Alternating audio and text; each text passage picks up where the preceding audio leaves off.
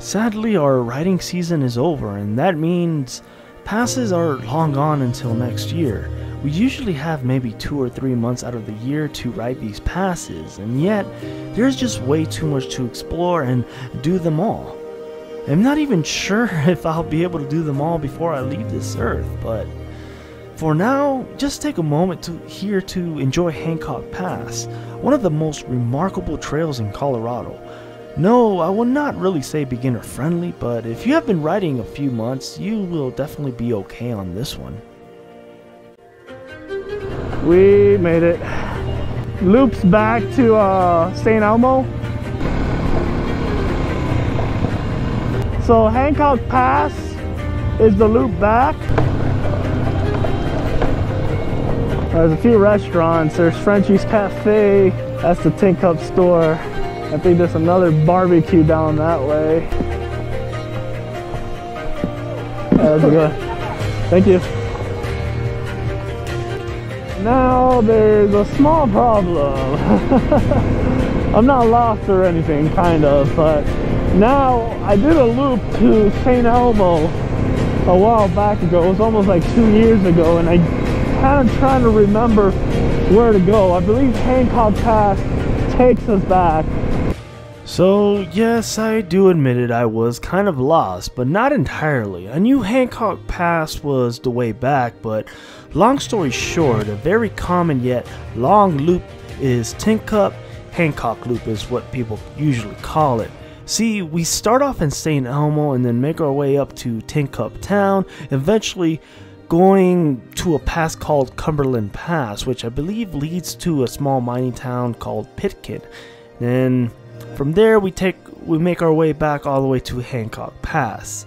But this day we ended up staying the night since it took a lot longer than expected, which was pretty darn awesome because it makes up for great memories, and of course, this is why we call it adventure riding, right?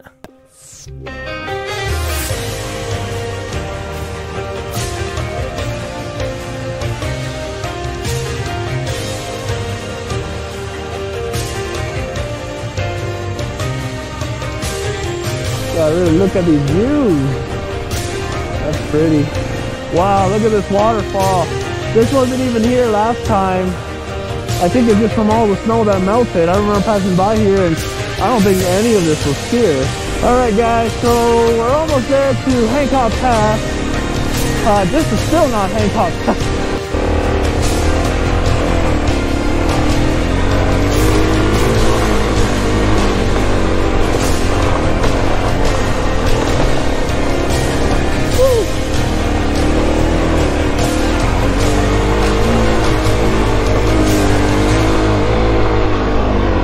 This is steep. I'm walking down to make sure she's okay. Yeah, you're getting it. I think Aubrey got stuck maybe. We made it, Hancock Pass. Hey, if you ever wonder where Will puts his GoPro, it's on his chin. That's right, it's on my chin. Right here. Right there. Woo! This is a lot rockier and technical than what I last remembered. This is pretty awesome, the stream.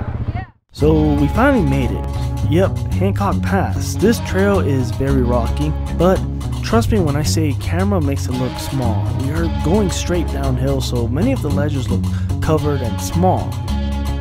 But I would not say super difficult or really that difficult. I will say it's more of an intermediate ride.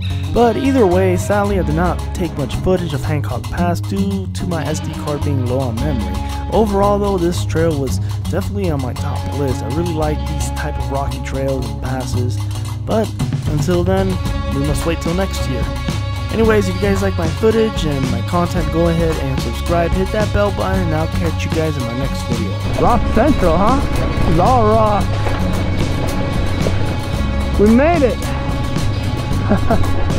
We made it.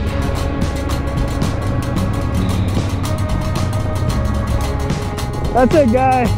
We're gonna go back to our trucks and call it a day.